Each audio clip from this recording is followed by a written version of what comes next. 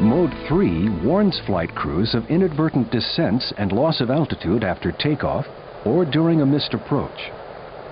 GPWS recognizes a takeoff or missed approach using aircraft speed, radar altitude, barometric altitude, and aircraft configuration changes.